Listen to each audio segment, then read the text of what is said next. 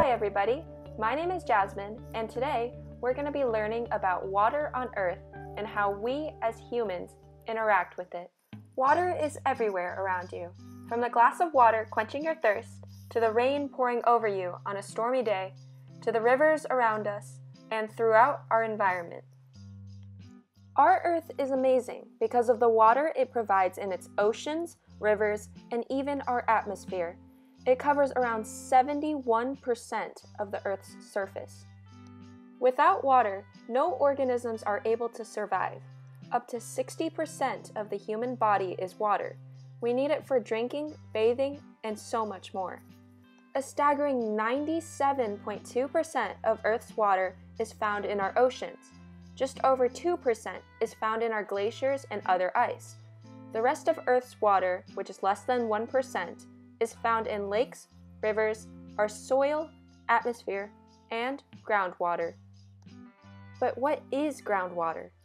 Groundwater is water found in beds of rock and sand below the soil on Earth's surface.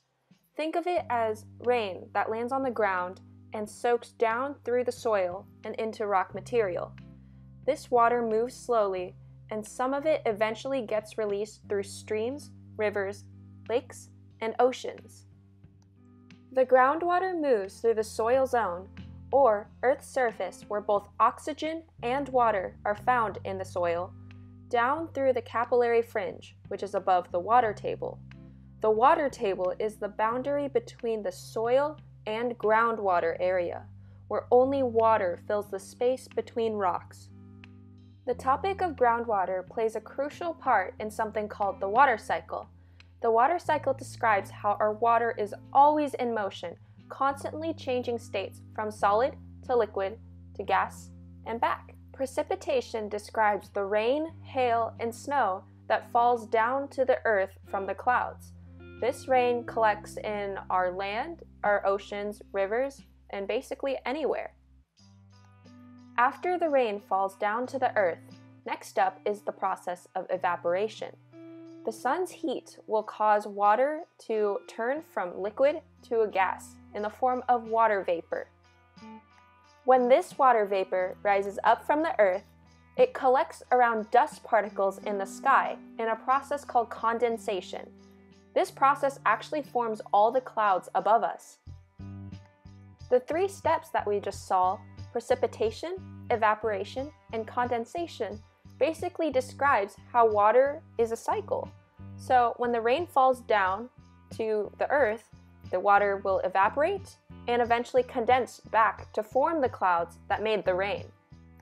Beyond this small cycle, there are other parts of the water cycle, including runoff, the process by which water travels across land, down from mountains and hills. Infiltration is the process by which water moves down from the surface of the earth into the soil, where it can be taken up by plants.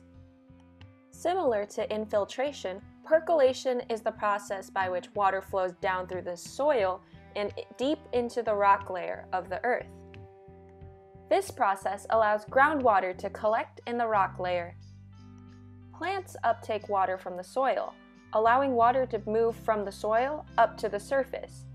This water is then released through transpiration, a process in which plants release water back into the atmosphere.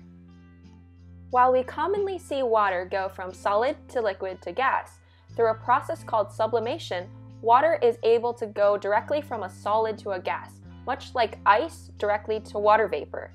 The opposite is called deposition, in which water turns from a gas to a solid. This can happen at extremely cold temperatures when water vapor condenses to form ice.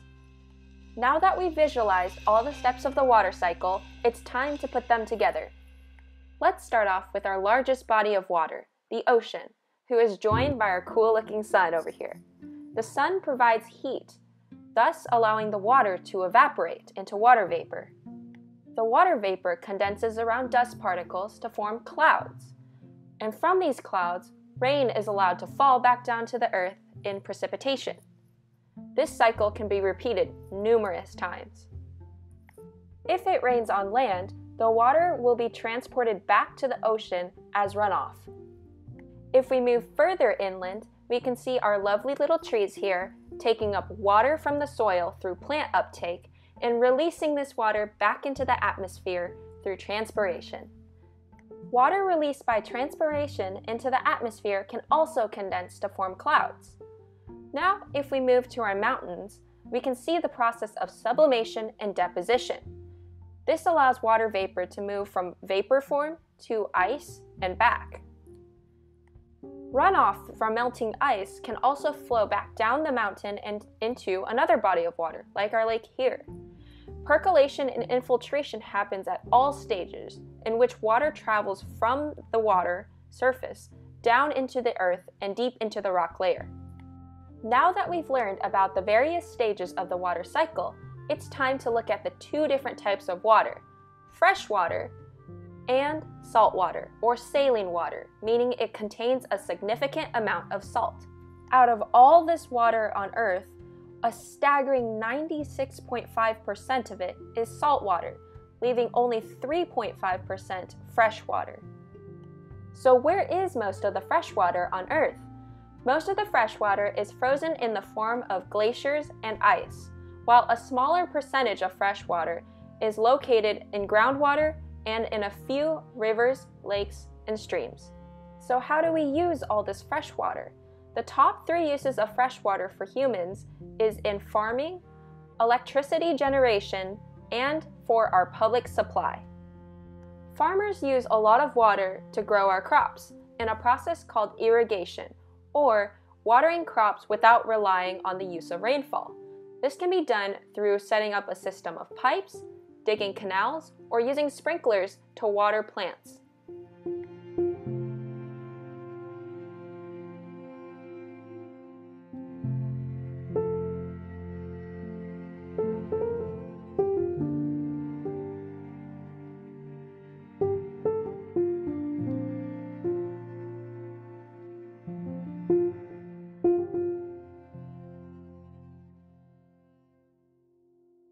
The second most common usage of water in the United States is in generating electricity, but not through dams.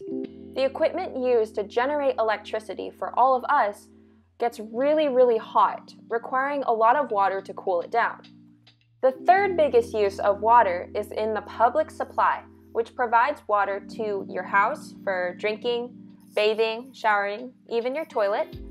It also provides water to things such as local pools, parks, even the fire department.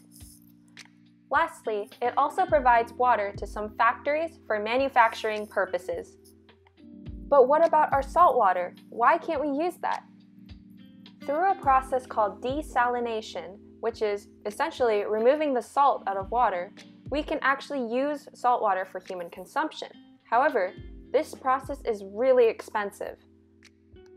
One way in which desalination occurs naturally is using the sun's heat to heat up the ocean. When the water vapor rises from the ocean, it leaves all the salt behind. By collecting this water vapor, essentially, you have taken salt water and removed the salt. You can also collect this water vapor and condense it back to form liquid water. This process can also be done on a smaller scale. If you were to heat up a pot of salt water and collect the water vapor to condense it back into liquid, you wouldn't have to rely on the heat of the sun. The problem with desalination is that it's really hard to do on a large scale. The pot of boiling water may seem easy, but doing so to a massive amount of seawater would cost a lot of money. And seawater isn't just made out of salt and water. It can contain other chemicals and even some types of algae, plankton, and other bacteria. However, despite all the benefits our water gives us, our water is in danger. Despite our best efforts, the human population is ever growing, and with it brings a lot of problems, including pollution, wasting water, and climate change, all of which have a huge impact on our water supply. One example of a negative impact that humans have had is in the form of acid rain. When certain chemicals are introduced into our atmosphere, they can combine and condense with water into our clouds and fall back down to the earth as acid rain, a mix of chemicals and water. These chemicals can enter our atmosphere, from factory emissions, car and other vehicle emissions from the usage of gas, and electric power generation. A lot of the electricity and power generation today comes from the burning of fossil fuels, releasing more chemicals into our sky. When this mixture of chemicals and water falls back down to the earth, it can destroy our ocean life, as well as other plants and animals. And this acid rain does not only affect one spot.